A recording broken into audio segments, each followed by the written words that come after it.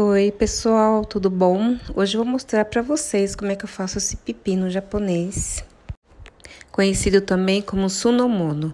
Primeiro vocês vão fatiar assim, rodela bem fininha, e depois a gente vai colocar de molho no sal. Gente, vocês sabiam que o pepino traz vários benefícios para o cérebro? Vejam aí. Bom, depois de fatiado, nós vamos colocar uma colher de sopa de sal para desidratar o pepino e soltar água.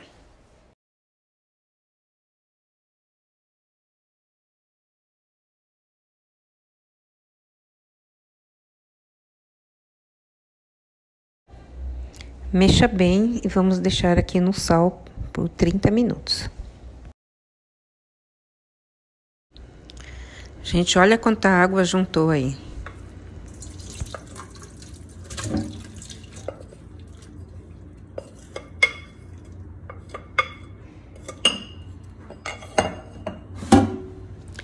Depois de lavar o pepino, você experimentar e ver que tá salgado, deixa de molho só na água por 10 minutos. Porque eu não gosto de coisa salgada, gente. Comida pra mim tem que ser sem sal, pouco sal. Agora vamos tirar a água e deixar escorrer um pouco.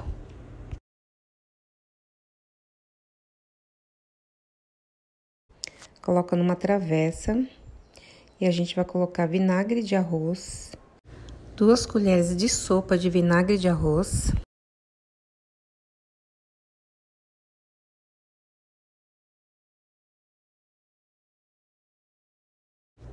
Uma colher de sopa de açúcar. Shoyu a gosto.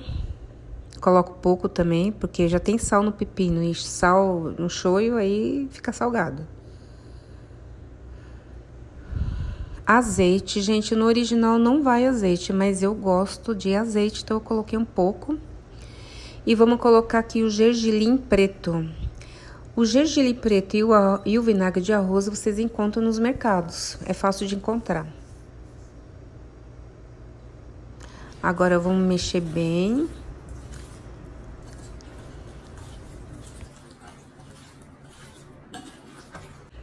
E pronto, gente. Agora eu vou transferir para outra travessa mais bonita ainda.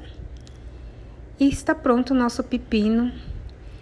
E é muito fácil de fazer e fica muito gostoso, gente. Espero que vocês tenham gostado dessa receita maravilhosa.